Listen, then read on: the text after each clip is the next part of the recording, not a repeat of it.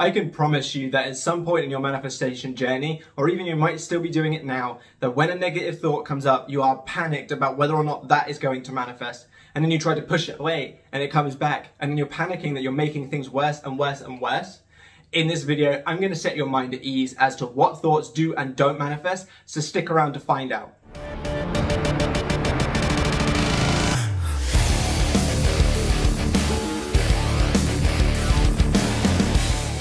Hi everyone, welcome or welcome back. My name is Matthew and today I am here to help clear the air about what thoughts will and won't manifest. But before we get into that, if you are in need of my assistance on helping you bring in your desires, check the links below in the comment section and the description for my website.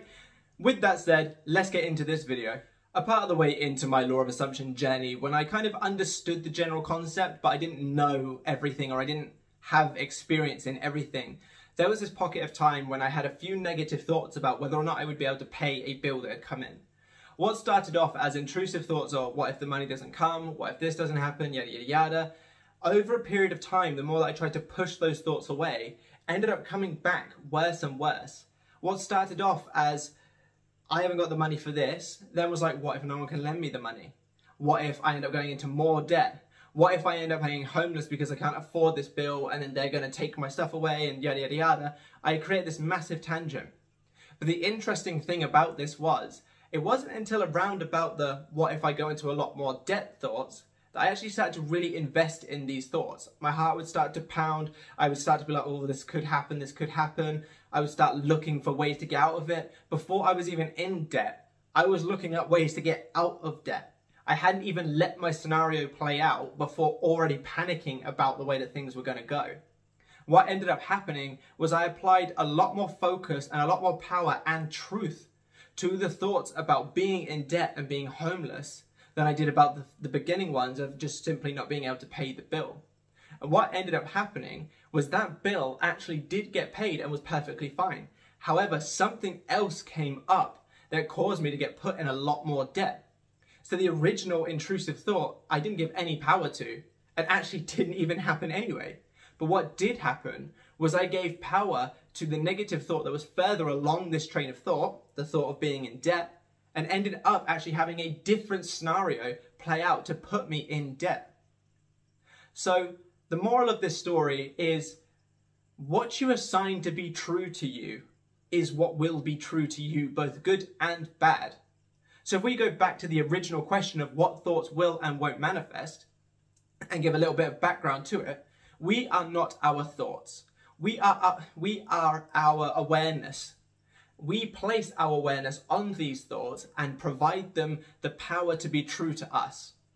If you have a negative thought, an undesirable thought, a limiting belief, or a self-doubting thought, if you just let it come up and then let it go in its own time without giving any power to it, it will not have any restraint in your life. It will not be able to shackle you.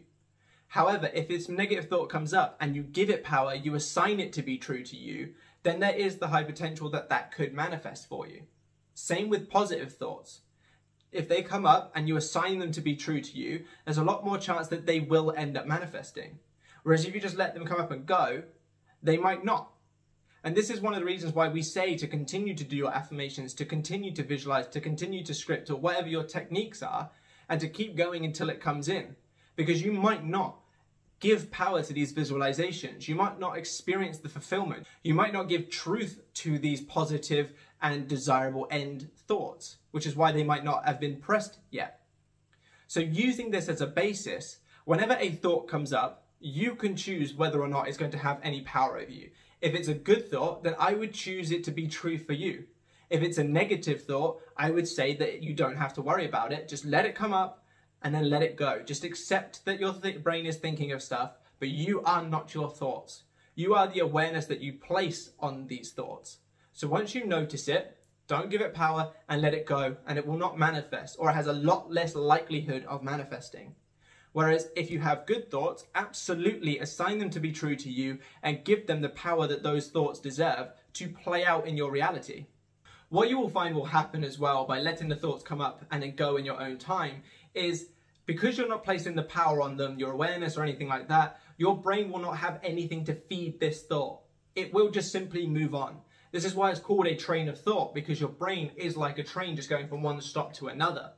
So if you basically starve this thought of any energy, simply just say, I see what I'm being shown, this isn't true for me because in fact in my reality, yada yada yada, you'll find that either one or two things will happen, or possibly three, but not likely.